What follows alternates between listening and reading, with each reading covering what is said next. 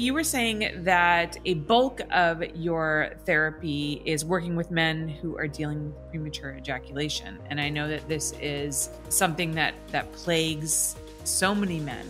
And so how do you counsel people on that?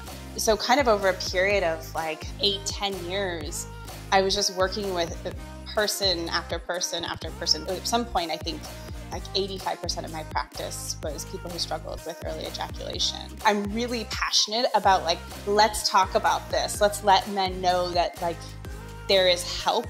There is help out there. They're not alone. And it's not a death sentence or like a relationship ending sentence either.